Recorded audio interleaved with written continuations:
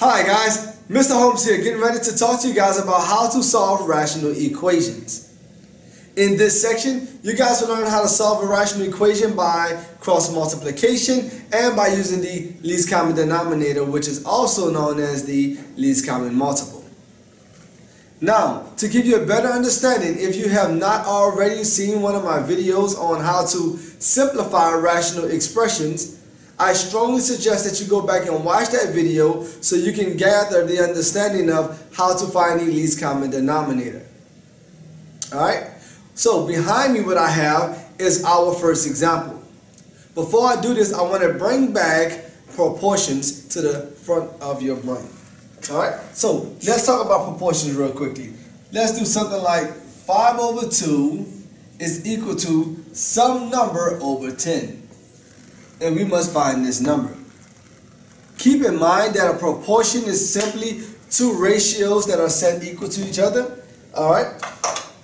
And the method that we will use here to solve a proportion is by using cross multiplication. Some of you guys may know it as the butterfly method, where you multiply opposite numerator and opposite denominator here. So this would be 50 is equal to 2x. Solving it for x, you divide both sides by the coefficient and get 25. The objective here is not so much to find the answer, but to understand that when you're looking at a proportion, we will use cross multiplication in order to solve it.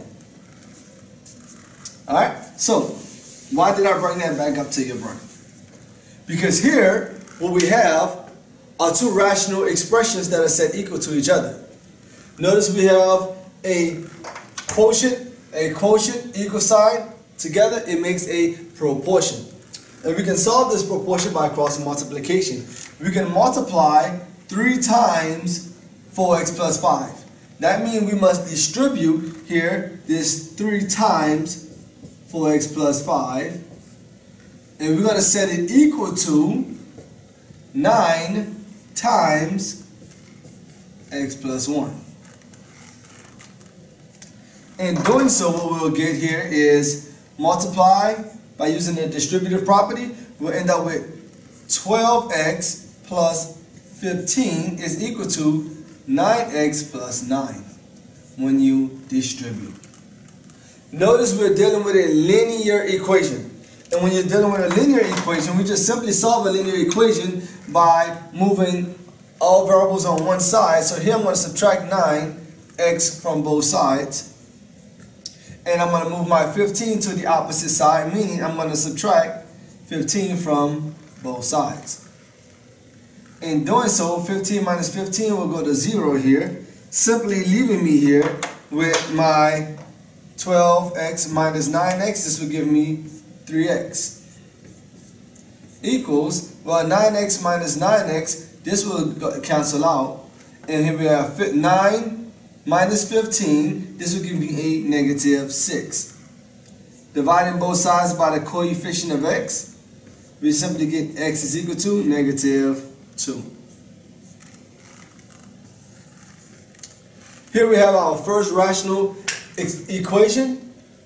Notice it's set up as a proportion, so we use the cross multiplication method. Keep in mind here you have a monomial times a binomial in both cases, so we must distribute, and after distributing we just solve it as we will any linear equation. If you understand this, what I'm going to ask that you guys do is pause this video, jot this information down. If you have any burning questions, please feel free to bring them to your instructor for further understanding. Alright guys, here we have another example of solving rational equations by cross multiplication. Alright, so behind me what I have is negative 3 divided by x plus 1, and we have it set equal to x minus 5 over itself. Notice here we have two ratios that are set equal to each other, therefore we have a proportion. And because it's set up as a proportion, we can use cross multiplication. Alright, so what we're going to do here, we're going to cross multiply opposite numerator times opposite denominator here. So here I'm going to have my negative 3 times x minus 5. And I'm putting x minus 5 in parentheses because it's a binomial. here we have a binomial times a binomial. Stepping up in rigor here, we have x minus 5 times x plus 1. Notice this time what I did was I put them both in parentheses because we have a binomial times a binomial. Alright, so we have a monomial times a binomial, monomial, one term. Here we have a monomial. That monomial does not need to be in parentheses. However, a binomial and beyond must be in parentheses. Or should I say strongly suggested. So whenever you have a binomial times a binomial, you can use it, you can multiply these two by using any method of your choice, whether it be the distributive property, whether it be the box method, or any other method of your choice for your method. It does not matter. You still should come up with the exact same product. Alright? So here, when we multiply x times x, I'm going to use the FOIL method. Here, x times x, this will yield my x squared. X times positive 1 will give me positive 1x.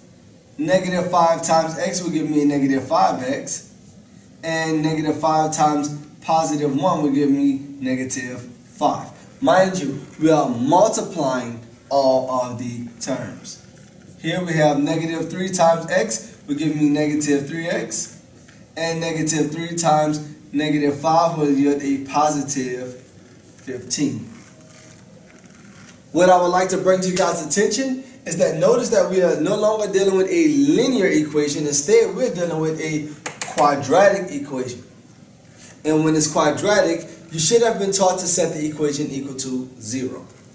Alright? So here we're going to set this equation equal to 0 and combine like terms in a process. So here we have my x squared. There's no other term like x squared. So I'm going to bring my x squared down here. So I have x squared. My x and my negative 5x would yield negative 4x.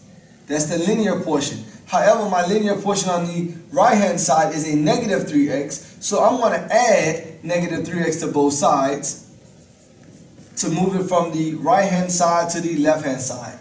Alright?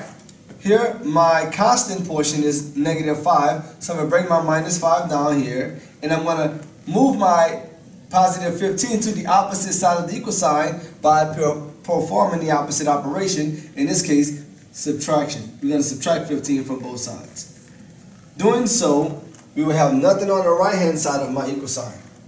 Notice my right-hand side will start it off with a negative 3x, but on the left-hand side is of opposite operation. So is my 15. It was a positive 15 on the right-hand side of the equal sign, but now that we're on the left-hand side, the sign has changed. From here, we will simply combine my like terms. My like terms here, I have no like terms with like x squared, so x squared is going to come down. Notice I have a negative 4x and a positive 3x. This will give me a negative 1x.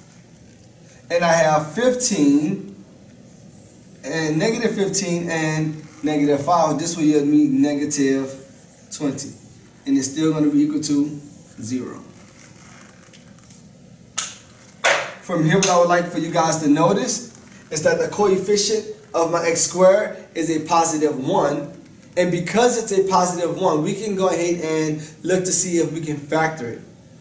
Also keep in mind, because it's quadratic, one method will always work. Even though I'm going to use the method of factoring the quadratic formula. If you like the quadratic formula, please feel free to use it.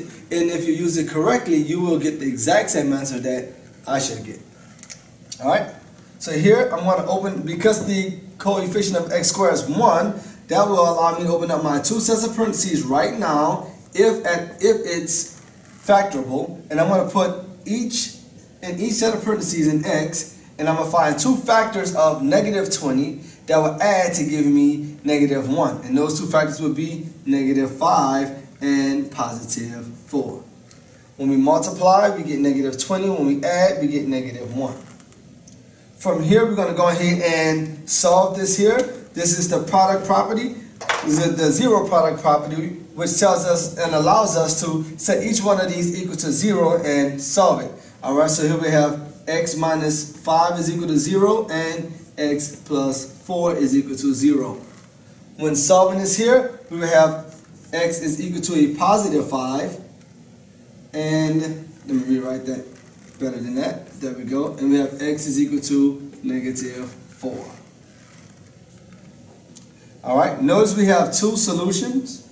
And when you have two solutions, I would strongly suggest that you go back and you would substitute both of these solutions into your original equation and check to see if it is indeed the solution.